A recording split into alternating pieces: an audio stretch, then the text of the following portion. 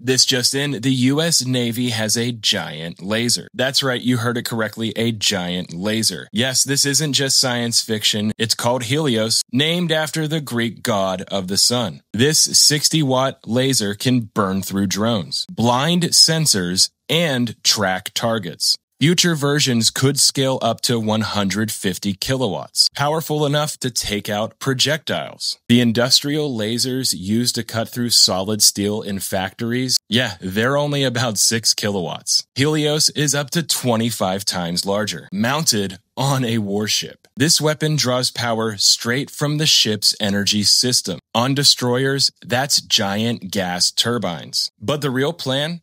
To put Helios on nuclear carriers, giving it virtually unlimited energy to fire. In 2024, U.S. Preble tested Helios and destroyed a drone, but the Navy only released one single photo. No video, no public footage of the strike at all. Helios is just the beginning. Insiders say the real target is not drones.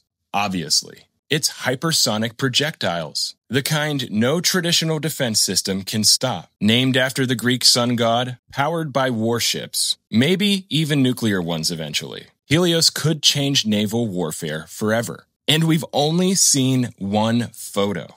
And it makes you wonder, what other weapons haven't been made public yet?